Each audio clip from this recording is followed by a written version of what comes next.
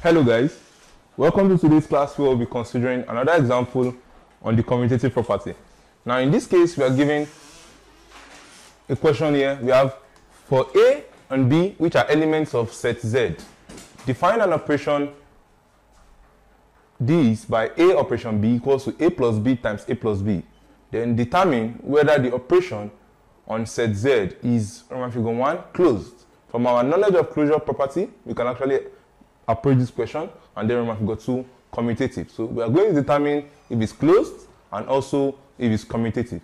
Now for the first of all, we are given the relation, that is the operation, to be A operation B as A plus B times A plus B. And we remember that for set Z, we represent the Z with the set of natural numbers.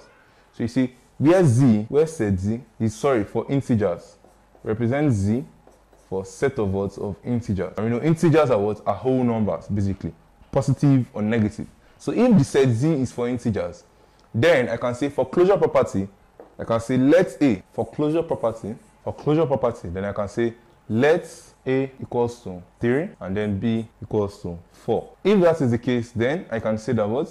If my A is there, I can say 3, I can say my A operation B will be regarded also now as 3 operation 4. Which, using the formula we have above, that will be what? 3 plus 4 times 3 plus 4. This will be giving us 7 times 7, which will be giving us 49. So it means our A operation B is 49. And we regard our 49, we remember that what? Since 49 is also an integer, since 49 is an element of set Z, that is also an integer, then the operation is closed. It's closed under set Z. So that's for Roman figure 1. For Roman figure 2, where we are considering commutativity. Remember that for commutativity, we know for commutativity our A operation B must be equals to our B operation A.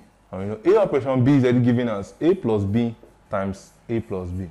So if this A operation B, then our B operation A will also be what? B plus A times B plus A. And if that is the case, it means if I rearrange this one, I will have this to be, simplifying this one further, this can be written as this, and then this is also B plus A all square, which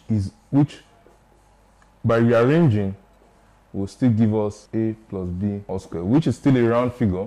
And then we can say these two are equal. So because they are equal, you see, therefore the operation is commutative under set R, set Z rather.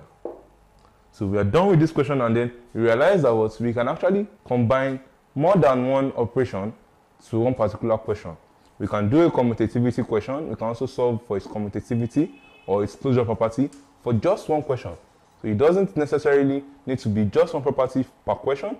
All you need to do is apply the appropriate principle to each of the properties we are considering. So in the next class, we'll be considering a different property in what we call the associative property, which is also known as associativity. So see you next class. Have a nice day.